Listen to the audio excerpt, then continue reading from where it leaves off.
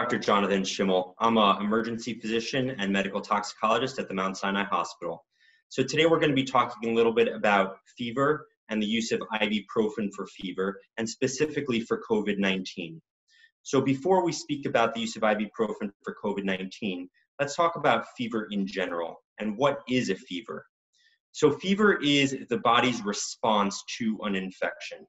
This actually wastes a lot of precious energy by the body. And so why are we actually doing this to generate a fever? The thought is that a fever is actually beneficial to our body in many ways, and our brain actually increases the temperature set point that it directs the rest of the body to be at when we have an infection. Physicians generally consider a fever to be a temperature of 100.4 degrees Fahrenheit or greater, with a few exceptions. And so that's what a fever is. There's a lot of anxiety surrounding fevers as the number itself.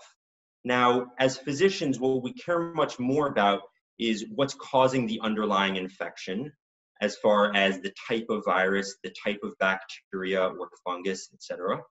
And then what are the body's other effects from that infection? But the actual number itself, the fever that we're talking about, is potentially a beneficial response by the body to fight off the infection. So before we get into COVID-19, let's talk very briefly about some of the research that's been done in the past on fevers in general and the use of fever-reducing medicine, which is called an antipyretic drug. The two main types of antipyretic drugs are acetaminophen, which has a brand name of Tylenol, and in much of the world is called paracetamol, or ibuprofen, which has a brand name of Motrin or Advil. Another one is naproxen, which has a brand name of Aleve in the United States. So these are all antipyretic medicines that reduce fevers.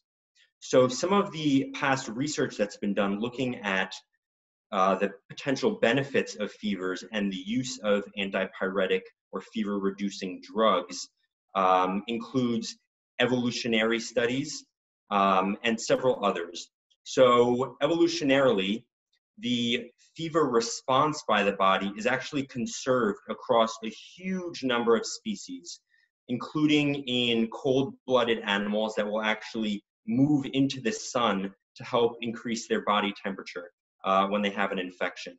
And so the thought is, well, if our body is wasting its precious energy, and this has been conserved by evolution across so many types of species, this fever response, that there must be some use of the fever response for the immune response to the infection.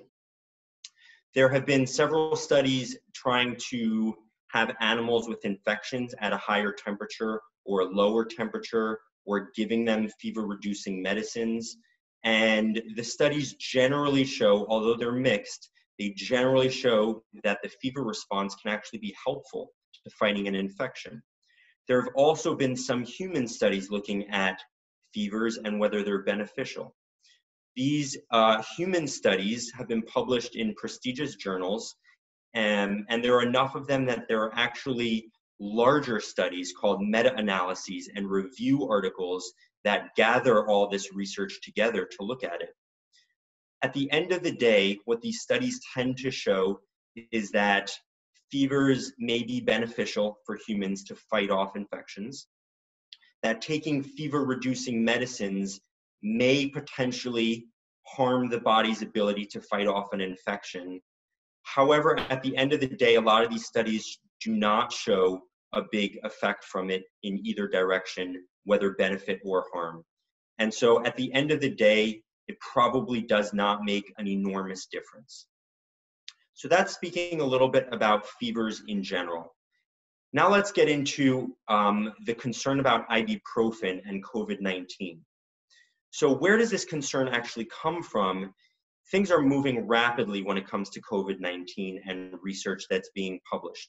So on March 11th, which is just 8 days ago, a letter was published in the Lancet Respiratory Medicine, And this letter was merely suggesting the possibility that ibuprofen could potentially make COVID-19 worse. The letter actually was focusing on blood pressure and diabetes medicines, and there was a sentence that mentioned ibuprofen. So after this letter, France's health minister announced that people should really have a lot of caution in taking ibuprofen for COVID-19. Although there was no actual data, this was just suggested in a letter based on some hypothetical mechanisms. And then the World Health Organization tweeted out that they said, based on currently available information, the World Health Organization does not recommend really ibuprofen.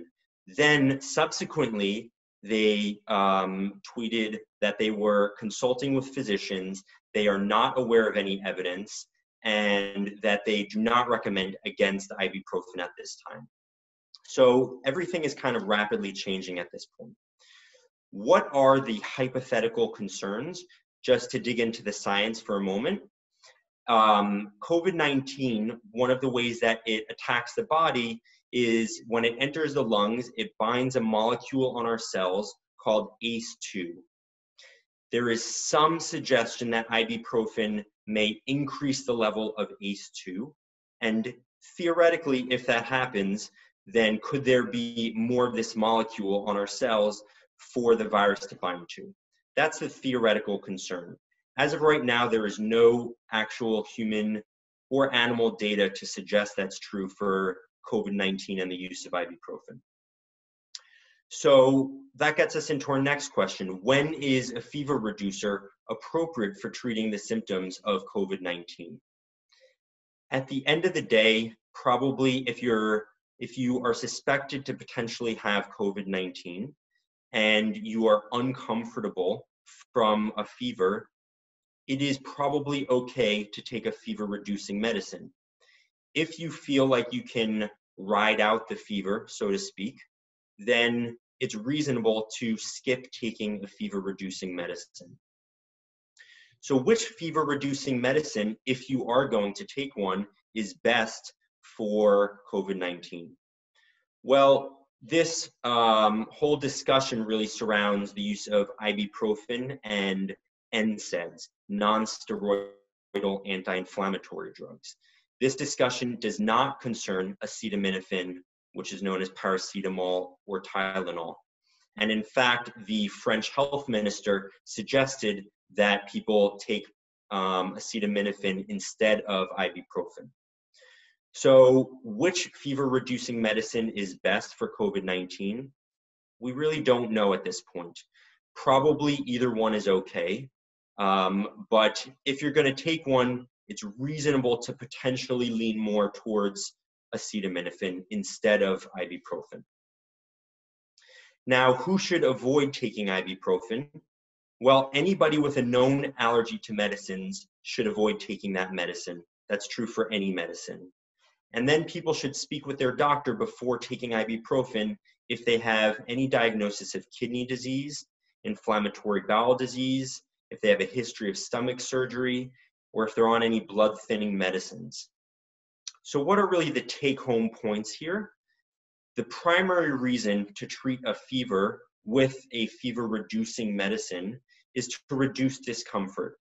The actual fever number itself does not concern us so much, and there is some evidence that fevers are actually beneficial for the body to help fight off an infection. So do not feel like if you have a fever that you automatically need to take a fever-reducing medicine. The real indication to take one of these medicines is if you're feeling uncomfortable.